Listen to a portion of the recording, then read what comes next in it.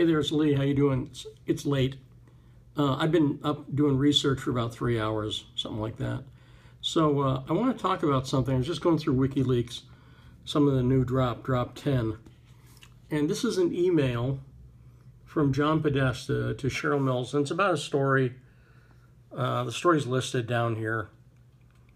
You can find it by searching for Breitbart. And it was a story about how Podesta's firm, people died in illegal human experiments carried out by John Podesta backers' firm. Okay. And so, you know, that's a story you'd think Podesta might care about. But what Podesta says is, saw it, just churns in the Breitbart Free Beacon loop. That's his response. Look for it here. It's forward Podesta/Weiss. So let's talk about the problem here. And this is sort of a variant of what I said before about why facts and truth matter, okay? And about holding things to a higher standard. I'm too tired to angrily rant at you. So I'll just say this point. You need to understand what that email that I just showed you means. It means that John Podesta is not scared of us, right? John Podesta is basically saying, yeah, so what? No one cares. That story's not going to go anywhere because it's going to remain in what he calls the Breitbart Free Beacon loop. Now, I write for Breitbart.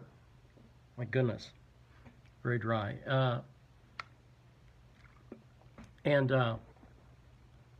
It's not fun to be in a loop. This is what happens when you write for Breitbart. I'm going to tell you what happens. I could write the best story in the world.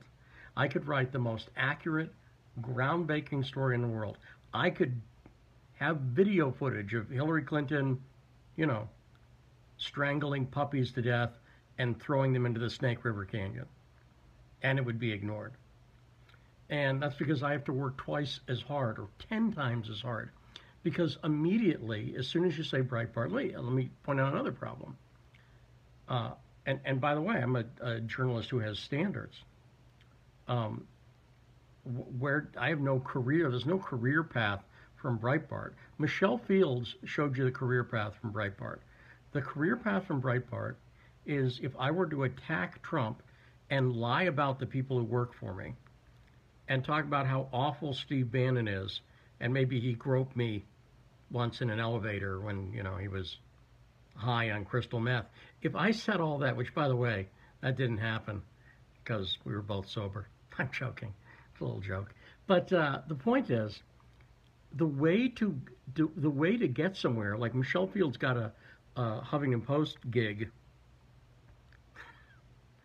out of backstabbing. Ben Shapiro's backstabbing really didn't help him. He got some TV appearances, but it's not like the New York Times is ever going to pick up Ben Shapiro, although they could. He's very small. You could just literally pick him up and put him in your pocket. But it's not like the New York Times or the Washington Post, or, by the way, they never get, I never get tired of Ben Shapiro's short jokes. I just never do. He could be taller than me. I don't know. But this is the problem for journalists. But there's a problem for you, dear reader. This is not about my career. This is not about Ben Shapiro's little career or Michelle Fields. This is about the problem for you, which is if we're going to reach people, we need to figure out how to break out of the right-wing loop. I think one of the ways to do that is with accurate journalism and correct stories and holding ourselves to higher standards.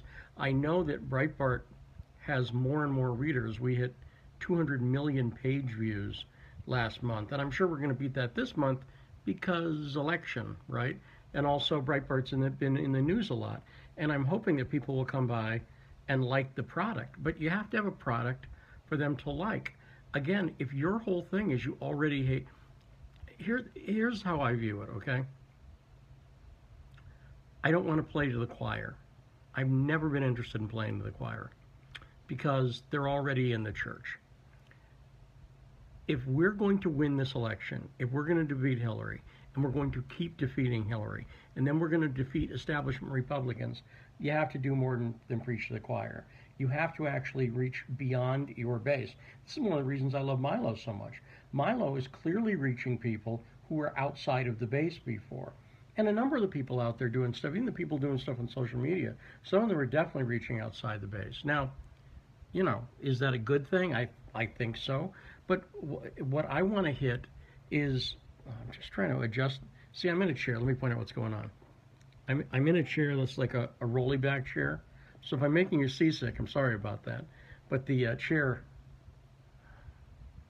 look at that. So I'm interested in reaching beyond the base. And if we're ever going to beat a guy like John Podesta, we got to make him scared. He's got to know that if a story is in the Breitbart loop, it's probably accurate. It's probably going to get picked up on.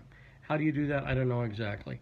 The way I know how to do it is by trying to do good journalism, is trying to do work that's seamless, trying to do work that's fair, and trying to do work that is fair, where if if again, I didn't get into media to be just as bad as the media that I left. I didn't get into media on the right. I didn't switch from the left to the right to be just as dishonest as the left. And I was never dishonest when I was on the left. I was always honest. That's why I had to run screaming from the left, right? That's why I had to leave, because I was honest. I got kicked off Daily Kos, don't forget. If you don't know the story, I'll tell you. I got kicked off Daily Kos for saying it seemed to me John Edwards might be having an affair. That was enough to get me booted off Daily Kos.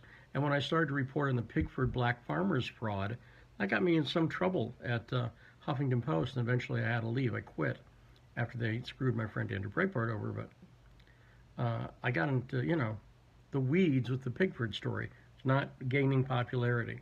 So we need to break out. The thing about the mainstream media is it's bigger. And that means they have more resources. That means they have more money. It's amazing, like what these community. I've been doing research for a few hours. What these community organizers make. It's amazing. Anyway, that's what I'm thinking about. Hey, I'm going to try something that I don't do very often. No, not these. Might see this. Is, one of the reasons you don't see me with my glasses very often is because I don't wear them for the aesthetics. These are dollar readers, so they're horrible. I mean, look. But they're $1, so if I lose them and they break, I don't care. But anyway, hey, I'm reading everybody's stuff. If you have any questions or something like that, let me try to take a couple of questions, then I'll end this because I'm tired, and that bed right there is calling my name. But if anyone has any questions, let me try it.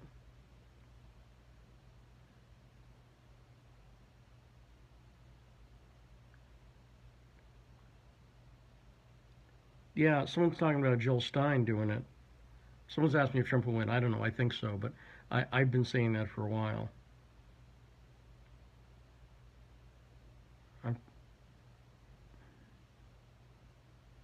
I could retweet it. People should just look it up. I didn't just write about it. No, I didn't watch the O'Keefe video today. I watched it on Saturday because I'm an insider. Yeah, I can't factor voter fraud into it. I think we need to report on it. This is another reason honest reporting is important. Someone's saying, don't we have to be nasty too? I don't know. How's that strategy working out? Oh, okay. Well, I will retweet the email. How do you do that? I work for Breitbart News. Someone's asking who I work for. I'm the lead investigative reporter for Breitbart News. Yeah, I am part of the new media, and it's horrible. It's horrible. It doesn't pay as well as the old media, which doesn't pay very well either. I wish I'd known how, before I got into journalism 8 years ago, I should have done some research. I'm very good at research, but I didn't look up that it's like one of the worst paying professions. I used to be a graphic artist. I used to do video and visual effects for TV and film and teaching. I made like a lot more money, like 2-3 times more than I'm making now. So, bad move, especially when I'm having kids. Yeah, I think the Veritas videos are very damaging. I think it's great. I watched them on Saturday. I've written a couple stories about them, and then I was following stuff all day on it. Yeah, Hating Breitbart's good. I'm in a film called Occupy Unmasked. If you get a chance, watch that. Can you hire me for a small job? I don't know. How small is it? And what's the job? Like lawn care? I don't know, perhaps. Depends. We're about to move. We're about to move. If anyone wants to hire me for anything that pays well, let me know. Let me know because we're about to move and I'm going to need like 10 grand or something like that. Yeah, I don't even know. How's Milo? Someone's asking. I haven't talked to Milo. The last time I talked to Milo was at the conventions in Philadelphia where we hugged. That's right. But it was consensual. It wasn't a bad touch. Yeah, so Drudge, Breitbart partnering with InfoWars. I, uh, uh, what do you, here, let me try it this way. I'll try it this way. Um, how do you think InfoWars comes across? Be honest. How do you think InfoWars comes across to someone who is not already um, a believer in the ideas that InfoWars are are proposing? How if you just watched InfoWars for the first time, you're not that political, how would you think they'd come across? There you go. People are answering in a variety of ways. So, you know, I'm not I'm saying that what most people are saying is correct. You know what I mean? What most people are saying is, I think, the way it comes across. So I think someone, if you look at someone who I think comes across pretty well on the left, and I think her success has been part of it, and Bannon's a fan of hers as well, is Rachel Maddow. If you look at Maddow, forget what she's saying, forget her ideas for a second, because her ideas are wrong. But Maddow generally, and I could see where she would be naggy and irritating to some people, but she comes across as very rational. She's going to lay out facts for you. Fact, fact, fact, fact, fact.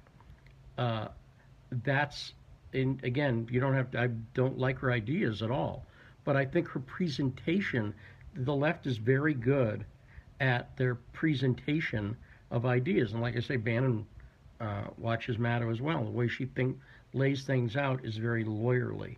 Um, so, yeah, I mean, people are bagging on Rachel.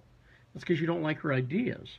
But I'm telling you, if you sat somebody down who's moderate and you showed them Alex Jones or Rachel Maddow, pick any 10 minutes of that, who do you think would come across as more rational and intelligent? Just ask yourself that. So, again, you know, Alex is... I, here's one of the things that's weird about me. So I have all these connections to people who are in the news now. I mean, I used to work for Steve Bannon hired me for Breitbart after I was not working there.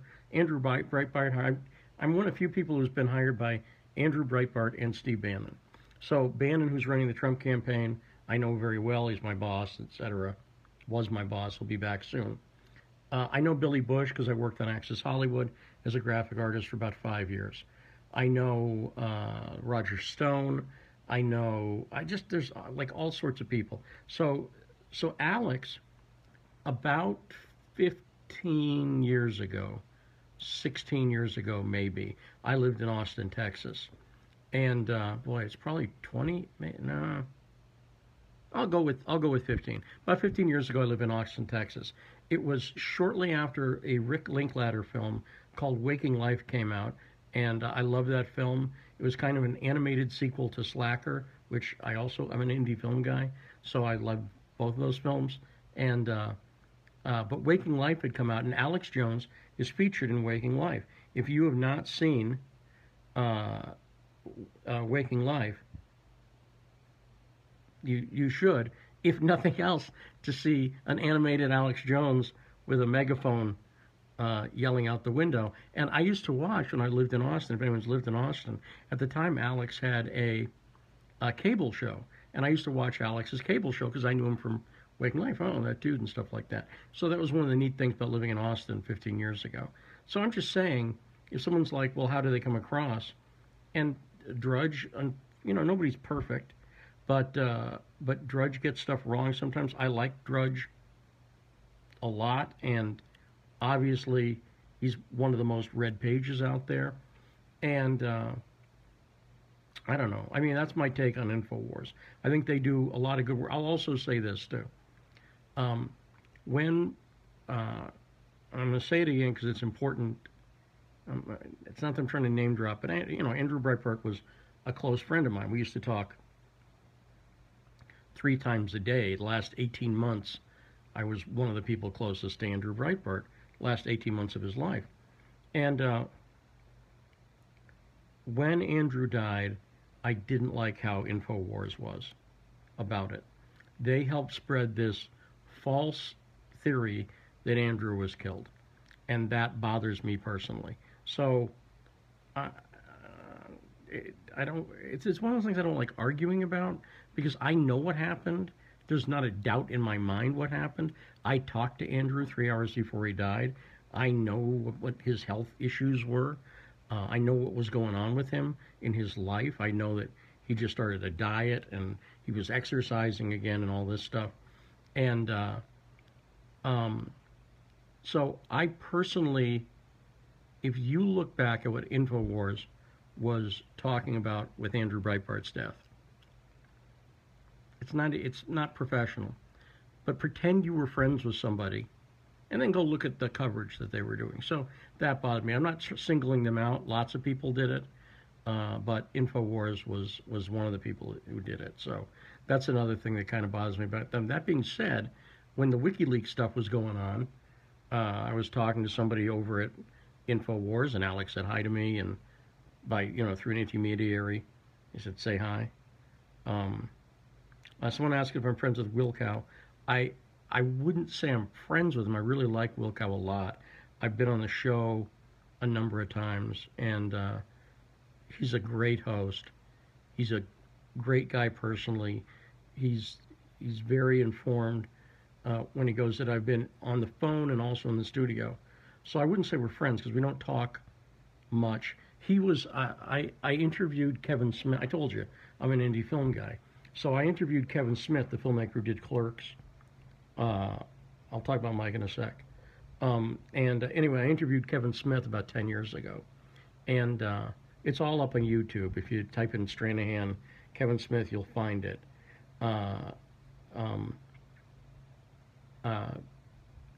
And Chernovich turns out, not Chernovich, oops, Wilkow, it turns out, is a huge Kevin Smith fan. So one day before I was about to do on the radio show, I guess he was idly looking me up, and he found all my Kevin Smith interviews, and it's an awesome interview. If you like Kevin Smith, it's a really good interview. At the time, Kevin, he told me it was one of the best interviews ever done with him. And he's gone up to be bigger with all his TV stuff since then. But anyway, so that's my Wilkow story. Cernovich, first off, I don't know how to pronounce his name properly. I never know whether it's Chernovich or Cernovich. I've heard Chuck Johnson say it's Cernovich, I think. Or the proper Eastern European pronunciation is Chernovich, probably. But so I like Mike personally. I have his book, Guerrilla Mindset. I think it's a good book. Mike is doing something very interesting. And I've thought about doing it for a while, because one thing I did before I was working for Breitbart, when I was still writing for Huffington Post, is I did internet marketing stuff. Another guy I interviewed, for instance, is Seth Godin. If you know who Seth Godin, if you don't know who Seth Godin is, forget about it. If you do know who he is, he's huge. He's one of the big marketing guys. Great marketing guy. I was a big fan of his. I did a information product with a friend of mine, Johnny B. Truitt. Johnny has gone on to write one of the great books on self-publishing. And so Mike is doing something that once I saw what he was doing, I'm like, okay, that's very interesting. He's combining internet marketing concepts, and you'll see Mike talk about this stuff. I don't watch much of his stuff because I'm just too busy. I don't watch anybody's stuff. But he'll talk about like A/B testing. He had a tweet today about A/B testing and stuff like that. Um, or he's clearly doing stuff about branding. I've read a ton of books on branding. I've taught on this stuff. Again, I did this course uh, called Question the Rules with Johnny B. Truant. We interviewed all sorts of big people. I was in that world of internet marketing. So I, I, I think what Mike's doing is very interesting. So that the lead up to that is, and he's a great Trump supporter, and he's a sincere Trump supporter, and he's not a desk jockey. He'll go out there and put himself on the line and do protests and stuff like that. And by the way, obviously, I'm not saying anything here that I wouldn't say to Mike, because people who are fans of Mike's are watching. And but I'm going to be really honest. And someone asked me, the journalism stuff he does sometimes bugs me because he gets things wrong, and that bothers me. And anybody who's heard me rant about this knows why I think accuracy is important. And Mike's a good example, unfortunately, that and so is Jim Hoft, who I mentioned in my last video, and so are a bunch. I can name a bunch of people. Apparently, getting stuff wrong doesn't hurt you. I don't know how else to put it. Now, as a journalist, that tends to bother me. I guess it would be like if you were an opera singer and you heard somebody, and you heard T-Pain using that auto-tune thing, and you're like, grr, I'm an opera singer, and I don't like the guy doing it. But I've seen Mike get stuff just completely wrong. But boy, it gets views. Boy, it gets hits. I can't argue with that. I can't possibly argue with the success there. But as a proponent of getting things correct, and let me explain why. I consider Mike at this point a hobbyist journalist, and I think that that's great that that's a category. I am a professional journalist. What I mean by that is I've spent 8 years doing this crap, okay? And I've put myself way on the line. I mean, I went to Beirut, Lebanon, when there was a travel advisory and you weren't supposed to go there. I throw myself into union protest for years now, Occupy Wall Street for years now, years and years and years. And I've lost friends and I've lost career opportunities in favor of getting stories right. So for me, I've made sacrifices to get stories right.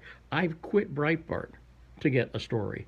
I've been fired for Breitbart for getting a story right. I was working on a story about Republicans in Texas, and I got fired for it. And I didn't take it lying down. I wrote about it. So I'm a guy who doesn't. This isn't like a hobby, right? This isn't like something that I do on the weekend.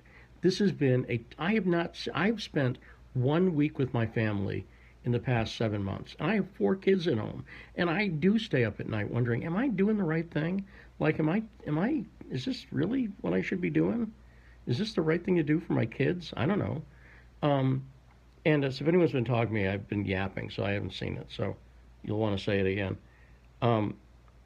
But someone asked what made your life switch, made me take this change. I got into it accidentally. I was doing comedy videos on YouTube. This was back in 2007 when I was working at Access Hollywood, and I made a few videos, and then I ended up writing for Huffington Post doing comedy. Then the John Edwards story broke, and I'm good at journalism. I'm very good at it. And most people aren't good at it. Most people are not good at looking at a story and thinking it through. And part of the reason I'm good at it is I studied philosophy when I was young. I'm an objective. I was an objectivist.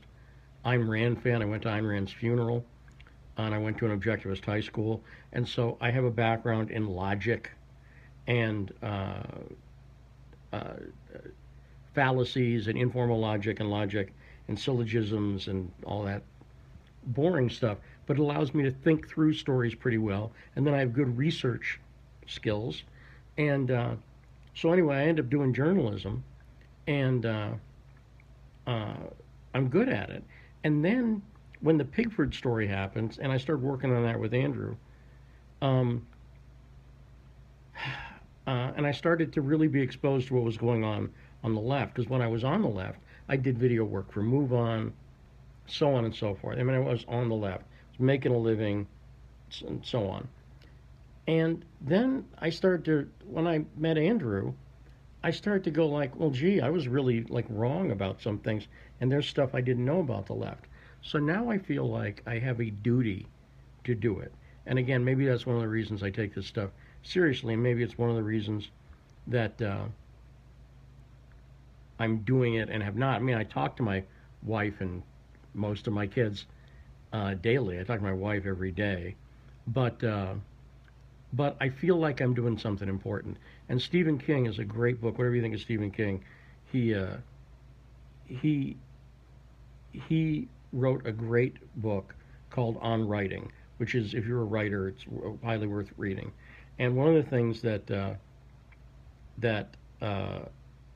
King says in there is, um, if you're good at something, you should do it. Basically, he talked about writers who've written one book. So, people are talking about me dissing Mike.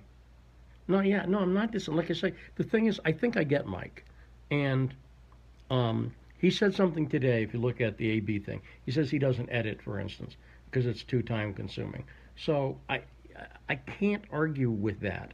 In other words, if your goal is to get more hits and get a return on investment, right, which is what he talked about it. He talked about A/B switching, A/B testing with editing. People were like, someone was like, "You have a lot of grammatical errors. Why don't you edit?" He says, I just write. I don't worry about editing because there's no return on investment, ROI." Again, I told you I was an internet marketing guy, so um, yeah, right. That's what I'm saying. That's someone saying he's not trying to be. I know. That's what I'm saying. He's what I call a, there's such a thing as like a gentleman farmer. They have a farm, but they're not really a farmer for a living. It looked like someone asked if Mike was a fag, but then I had to read it and it said, "Is Mike a fad?" There you go. I don't know. I think Mike's going to be successful at whatever he does. Uh, um, and I think that maybe he's not going to uh, want to do the journalism thing. He had some book suggestions. One was on personal branding. There was a couple ones. They weren't really about doing journalism. One was, it wasn't really about a journalistic pursuit. Just to cap this, because I'm a professional and because I view this as a career, right? It's really important to me to get stories right, because all I have at the end of the day is a sheath of papers that I can go, oh, look, here's the stories I worked on. And oh, look, back in 2013, when I was talking about the Syrian refugee crisis, I was right. When I was talking about ISIS, I was right. When I talked about this story, I was right. That's all I have. At the end of the day, my work can't be judged on anything else. And the fact is, nobody's going to hire me really for the number of Twitter followers that I have. And I'm not doing what Milo's doing, for instance. And there are people who do kind of what I do. I don't I don't know. I mean, I do stuff differently than most writers at Breitbart. So anyway, that's the thing. What do I think of Stefan? I have not watched much of his stuff. I watched a little bit of his stuff. I like the sort of rationality that he brings to it. That seems good. The presentation is interesting. Um, when I first saw him, I'm like, well, how's this dude getting all these uh, comments. You know what I mean? But so then I looked into it a little bit. I'm like, oh, okay. Well, he's had I guess a podcast or something like that for a while. So there we go. Let me see what else.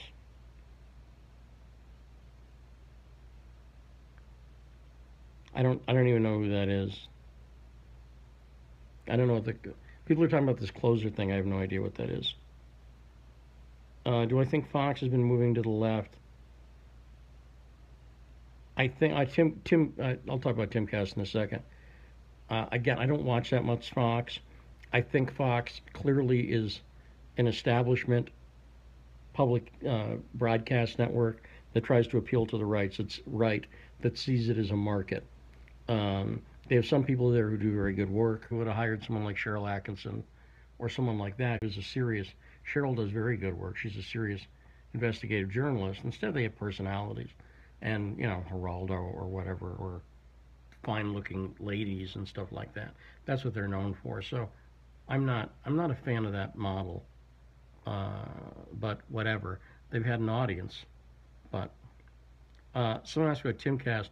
I like Tim a lot personally, and he's clearly an innovator in the stuff that he's done with live streaming and using drones and stuff like that. I'm like a multimedia journalist. One thing you'll notice is that I jump around and do all kinds of stuff.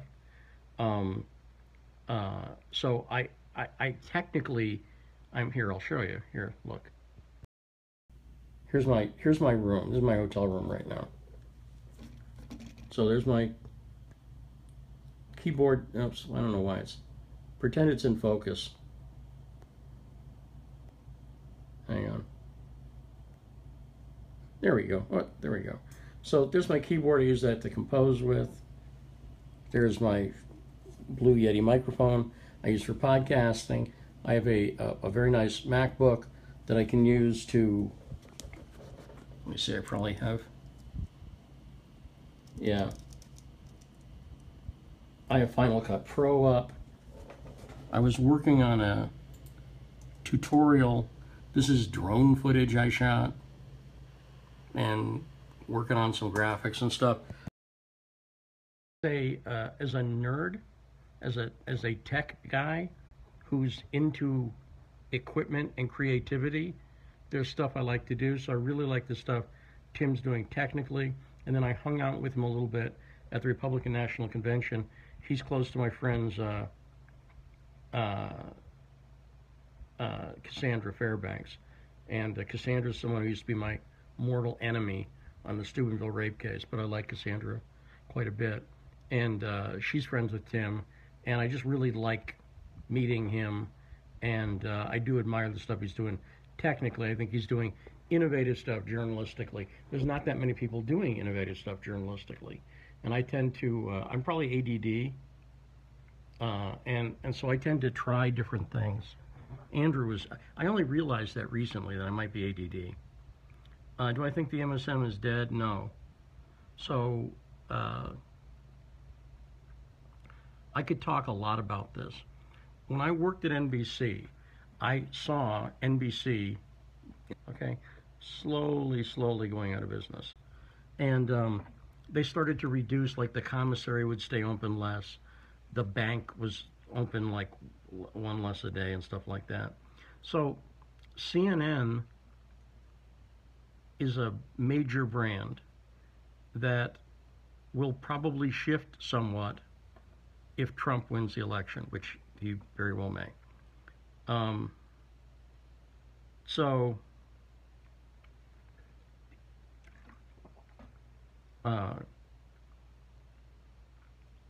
this goes back to what I was just saying about Tim.